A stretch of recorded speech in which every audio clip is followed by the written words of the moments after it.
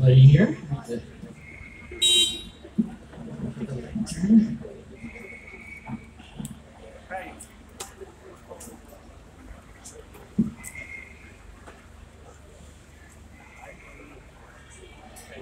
Okay, I should start right away, but I just broke the screen. So.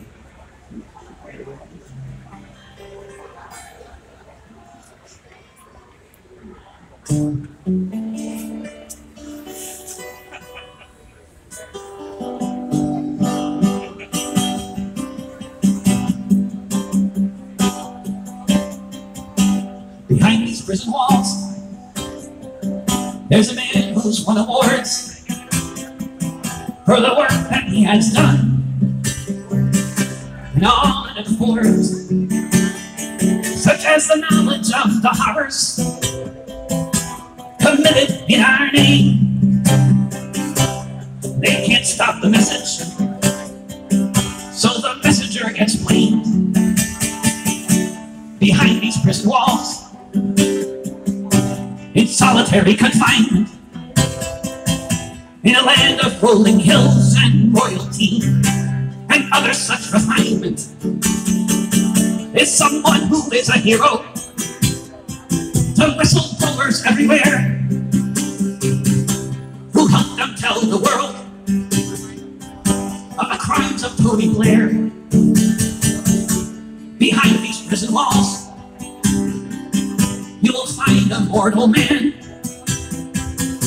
The reason why we know what happened in Afghanistan, where the soldiers of the empire, who sunset long before,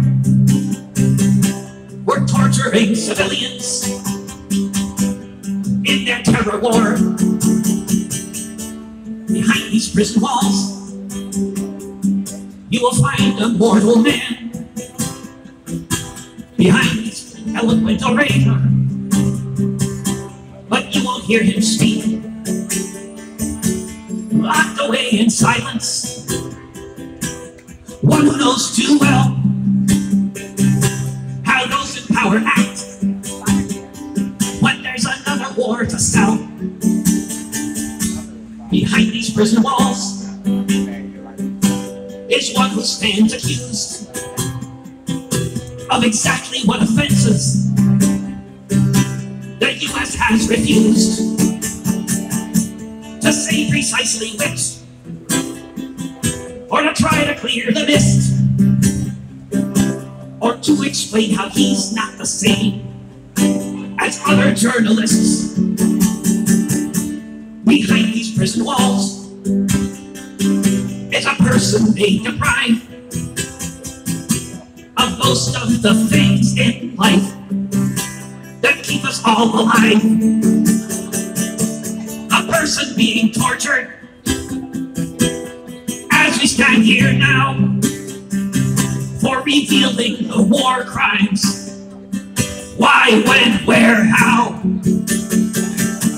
Behind these prison walls, our very right to be informed of what the hell is going on is a teacup in this storm.